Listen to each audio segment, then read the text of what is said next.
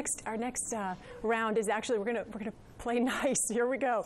We're going to ask a few personal questions, and each candidate will have 1 minute to respond. And the first question is going to be, what one thing do you admire about each of your opponents, both personally and professionally? Judge Bagneris, when you look at your opponents.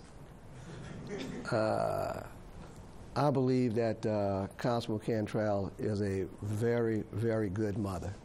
I've seen her interact, at least with her daughter, and I think she's a very good mother. And for Judge Charbonnet? She has great taste in shoes. Councilwoman Cantrell. I would say that for Judge Bagneris, he has a great sense of humor. He knows how to not just make you laugh, but it's just a great sense of humor, and that's always needed, particularly in community. You need someone to make you laugh and give you hope. In regards to Ms. Charbonnet, she's a very nice dresser. I've learned that she worked in retail, and it really does show. And how about, we also said both personally and professionally, how about something professionally either of you admires about? Professionally, absolutely. In regards to Ms. Charbonnet, her work in municipal court in terms of the diversion program and working, being nationally recognized, after 20 years in elected office, I think, it's great. Judge Charbonnet. So for the council member, I would say that, her work in Broadmoor speaks for itself, and I think she did a great job professionally where that's concerned. And I too know her, not well, but I do understand her to be a very good family person, mother. Okay, what would you say about Mr. Bagneris? Well, I would say personally, I think he has a very lovely wife who has stood by him and is very supportive on a personal level. On a professional level, I believe the judge in his day was a good judge at civil court. Okay, thank you very much. What is the greatest adversity personally that you have ever overcome? We're going to start with Councilwoman, all right, Judge Bagneris. The greatest adversity? Yes, sir. That you've personally overcome? Having to deal with the constant stress and worry and fear when I learned that one of my daughters was born with a hole in the heart. That was personally difficult to do. Councilwoman Cantrell?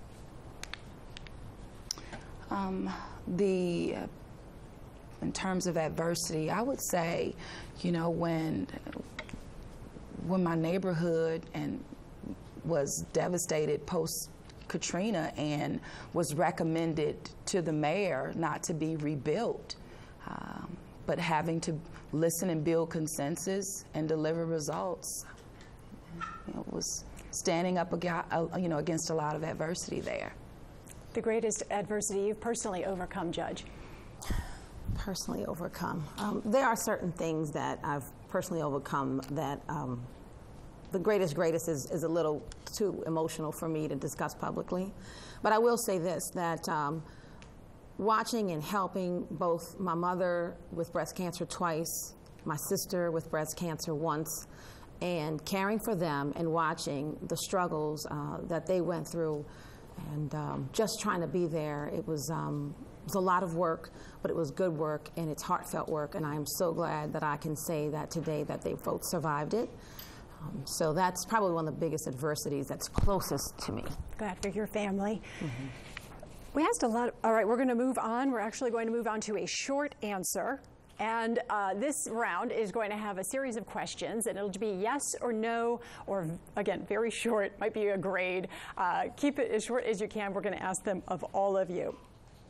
All right, our first question is going to be, would you keep Mayor Landrieu's deputy mayor system in place along with its six-figure salaries?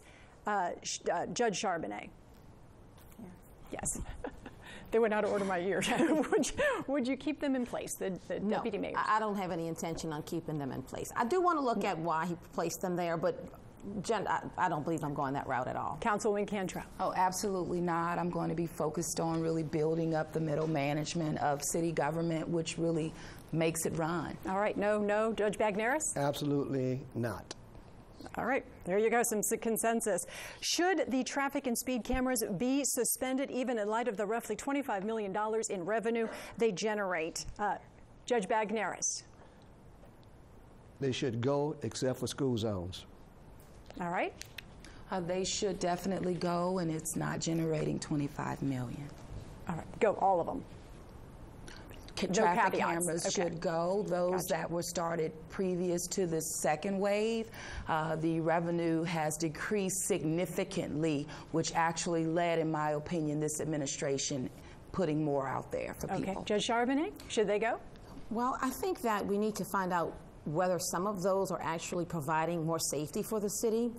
They should go when we can build up the police department who can then patrol for traffic violations once again. So as we move in our new police officers and rank up the numbers, then slowly we can get rid of them. So stay for the moment. All right, given the debate over short-term rentals, have you ever stayed at an Airbnb or rented out your own property? Judge Charbonnet. Stayed in Airbnb here? In general. In general. And then we can get specific, sure. I stayed in an Airbnb with my sister when I went to Boston to see my niece graduate from Harvard Law School, and it was nice. It was in a really lovely neighborhood, and it was fine. I didn't officially rent it; she paid for it actually, but I have never rented out my home, no, for those purposes. Councilwoman Cantrell. I have stayed at Airbnbs or short-term rentals, not in the city of New Orleans, and no, I have not rented out my property for those purposes. Judge Bagneris. No, haven't stayed in one, and haven't rented my property out, although I'm thinking about it. No. The $25 million, by the way, came from this administration, the estimate for 2018.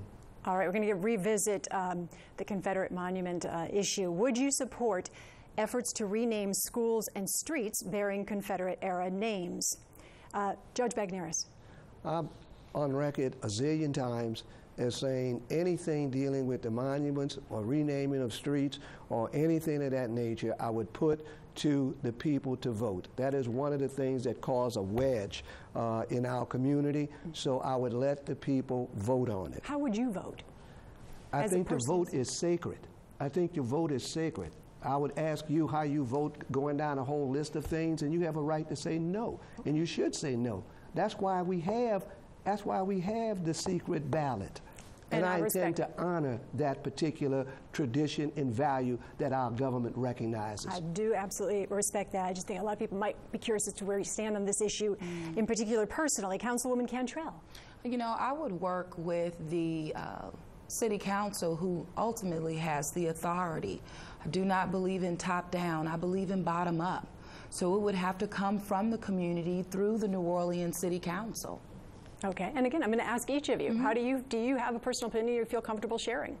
About whether or not if you would support efforts to rename schools and streets. If those efforts came, again, from the bottom up and through a process administered by the New Orleans City Council. It's what the people want. It's their buildings. It's their facilities. Judge? I think we need a pause on some of this right now. It has caused so much division in this community. I think what we need to do is start getting some progress going so that people see that their government is working for them in other ways. And then at the appropriate time, allow the City Council, where the power lies, to get with their communities and decide how they'd like to go about that. But for now, I think we need to just pump the brakes because we need to come up for air after everything that's happened. This debate has flown by. All of the rounds are now over, and we are going to give time for closing statements to the candidates. Each of you will have 1 minute, and the order was determined by a random drawing. And we will begin with Judge Charbonnet. First of all, I'd like to thank everyone involved with this debate tonight, and just let you know that You know, I have been in this community for more than 20 years, serving you as an elected official, first as a recorder of mortgages for 10 years, and then as a judge for the next 10 years, where I was nationally recognized for my work in diversion. I have put forth comprehensive plans to change this city and bring it into the 21st century. I have a vision for this city. The vision is that New Orleans will be a clean, beautiful, safe city. A city where mothers have no fear to walk their babies in the evening in strollers, where people aren't riding around the block 2 times before they get out of their car in the evening for fear of their safety. An infrastructure renaissance, a world-class workforce development. At night, the lights are on. When it rains, the pumps work, and the streets are smooth. It won't be easy, but in my administration, failure is not an option. Councilwoman Cantrell. Thank you so much to WWL and, of course, the Committee for a Better New Orleans and WYES. I have the vision to lead, you know, the courage to stand up, and the compassion to care about our people, as I've demonstrated. I have been able to listen to our community, to our people, build consensus, and deliver real results, and results that you can see, touch, and just overall experience. I want to bring our people hope, protection, and the opportunities that I know our people need. No training wheels needed here. I have a proven track record of getting things done. I have been an effective councilwoman and, of course, a grassroots leader, an executive manager. I'm prepared for this job. I want to be your next mayor so that we collectively can link all of our people to the real opportunity and growth that we know our people need. I'm Latoya Cantrell. I'm asking for your vote so that we can get the job done. Thank you. Thank you, and right on cue, by the way. All right, Judge Bagneris, your closing statement. Thank you. Every New Orleanian knows the commitment that you must make in order to live and work here. Our community is confronted by natural disasters, by drain pumps that don't work, by violent crime, by broken streets, and by a drainage system that is deteriorating. But we are a resilient people. We are a resilient people. It's in our culture. We must not allow the outsiders who simply talk about our music, our food, and our parades to prevail. We have to know that it's our people who are the greatest strength of our city, our people. And you deserve a mayor who will work for you, a mayor who will not try to promise you the moon and then sell you out to the highest bidder. New Orleans has everything it needs to be successful, except a government that is going to get the job done. As your mayor, I will get the job done. Thank you. Michael Bagneris, number 33. Please vote for me on Saturday.